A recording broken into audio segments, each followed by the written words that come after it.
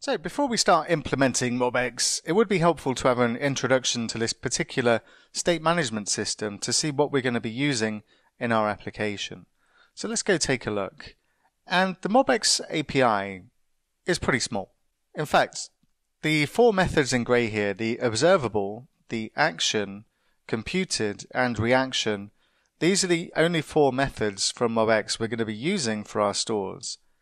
And the one in orange, the observer, we're going to get this from a separate package called MobX React Lite. And this provides a higher order component. And we can use this higher order component to make our React components observers of our store. And when a React component is an observer of a store, any changes to any of the observables are going to be observed by our React component.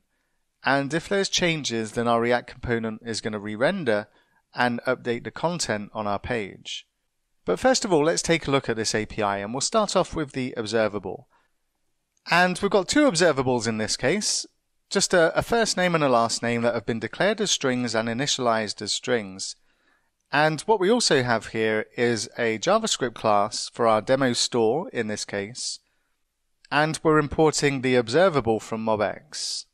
Now in this particular example, we've declared our observables with the decorator syntax, and that @ symbol in front of the observable is a decorator. Now decorators are still experimental, but because we're using TypeScript, we have the freedom to make use of decorators in our application. And this is the way that we'll create them in our application as well, because it feels to me a bit cleaner to use decorators rather than not use decorators. But we don't have to use decorators. There is an alternative, and I'll demonstrate the alternative in the summary of this particular section. We'll just focus on creating our MobX stores using decorators. Now, observables in MobX are not quite the same thing as observables in a stream library such as RxJS. And RxJS helps us react to events, whilst MobX will help us react to values or the state of our application. Now, if either of those observables change, then anything that's observing these observables is going to be notified, and in the case of our React component, it's going to cause it to re-render and display the updated values from our store. And the React component is wearing spectacles in the bottom right hand corner, because it's important that we make our React components observers of observables. Now there's another package that we're going to install as well as MobX called MobX React Lite, and this provides us with a higher order component that we can use to turn our React components into React components that are capable of observing observables. And that's the way that we're going to connect our components to the store. Well, two ways in fact, because also in this particular class we have an export default, and we're creating a context and creating a new instance of our store that we're storing inside the React context. Now we'll talk about the React context very shortly, but for now, just consider the React context as a place that any of our components have got access to, and if we wanted to store some kind of state that any of our components can access, then React context lets us do that. So those are observables, and we also need a way to change observables. And for that, we can use a MobX action. And actions are anything that allow us to modify the state. Now we use actions when we want to modify our observables. And in this case, we have an action called setFirstName, which takes a name as a string as an argument. And then it sets the first name observable to the name we pass in as an argument. Now what's important to note here is that we are mutating states, and this is one of the key differences between a library like MobX and a library like Redux. In Redux, this is not possible. You can't mutate state in Redux. In fact, you can't even mutate state in React. But MobX has been designed so that in order to update an observable, we have to mutate state. This is how the system works in MobX.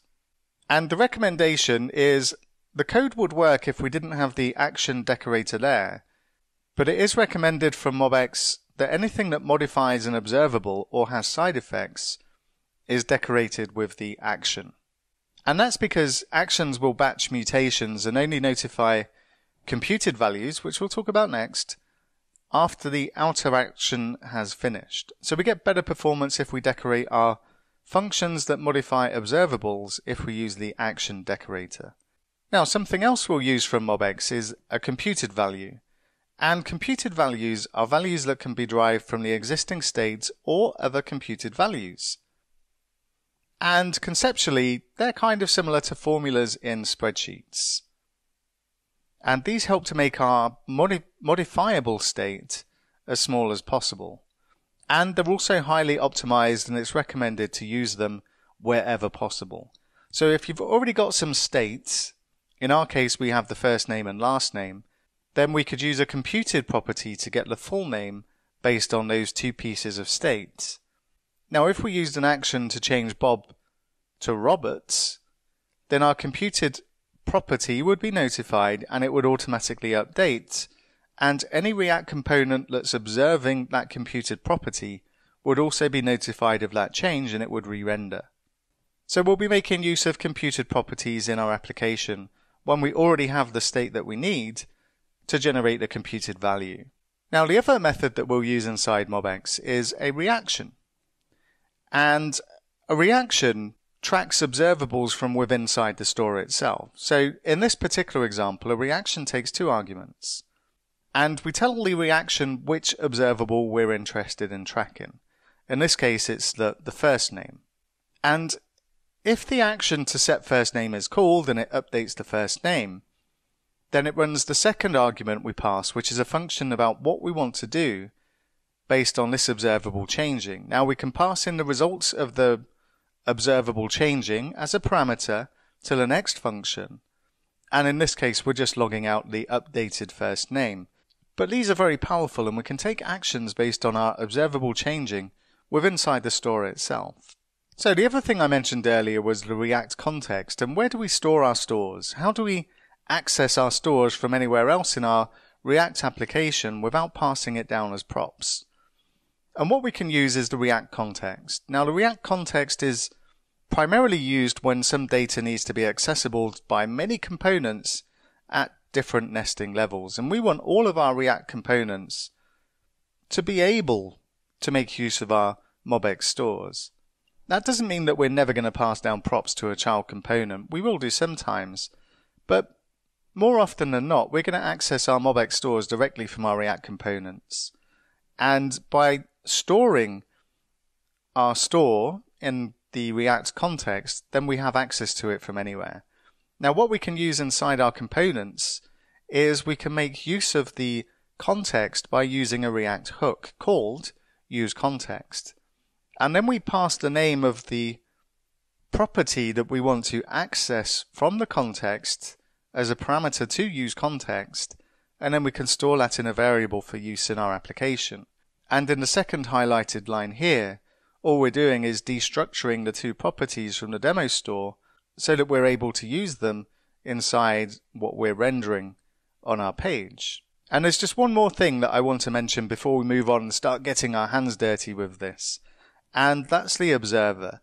This is one of those things that's really easy to forget, because you don't see any errors if you don't add an observer, but if you don't make your React component an observer of an observable, then your React component will not be notified of any changes to that component. And what we need to do so that our React components can be notified of changes is to make them observables, or observers. And what we can use is the observer higher order component from MobX React Lite. And the observer is a function that takes another function as a parameter. And the parameter that our observer is taking in this case is our React component. And what our higher order component, this observer, does for us is it returns a new component that has the capability to observe observables. So now we've looked at the concepts of MobX, we're actually going to start using it in our application. And we're going to take a look at that next.